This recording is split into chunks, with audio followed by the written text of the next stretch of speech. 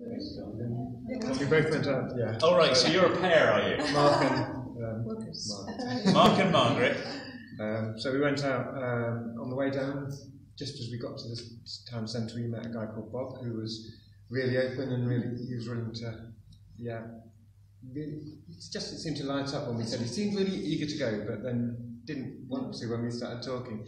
And so he prayed through the prayer. We prayed for him. He prayed the prayer, and he didn't leave any details because he was going, but he did want to take the booklets and the things, and he seemed really grateful to receive that. And he thought, good. What I was doing there. So we went into a few knockbacks, but then we met a guy outside a cafe called John, who had a Catholic sort of background, and he kind of had some sort of connection with God before, and he said, I really need to get back, and I need to go back to church and rebuild that. So he again prayed the prayer. And he prayed right through the sinner's prayer. Really hard connection, I think. Yeah. Wow.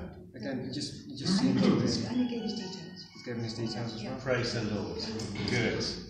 And then we walked down one of the side streets and we met two other girls individually, both workers at Tesco's. And for me, before that, we'd met Reza. Reza, yes. Who's an Iranian, who's a Christian, but hasn't connected to the church. Wow. Yeah, so we were able to share a little bit, and we were talking about the Castlegate City Church. Yeah, good. Language studies. Yes. Gave him contact details for that, so that really felt good to be able to do that. Fantastic.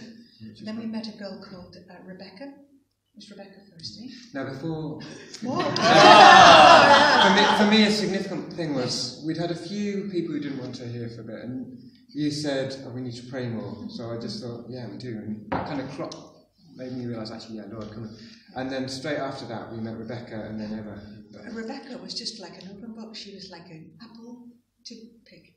Somebody had already given her an invite to a concert that's happening. And so she said, I've just received this. And so she was just really open, and we talked her through the script, and she went all the way through, read the sinner's prayer, willing to give us her details, and went away with a happy smile on her face. Wow. Fabulous. Wow. Yeah. And then we were just going with her, and again, her body language was quite negative, but as we started to talk to her, she was very open, and she went right through, read the sinner's prayer, gave us her details. Hallelujah! Can I just say one thing?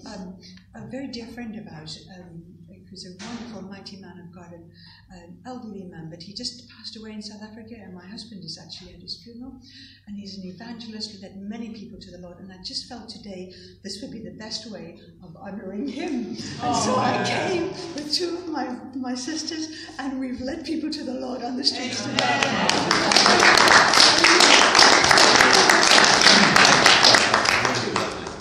Good.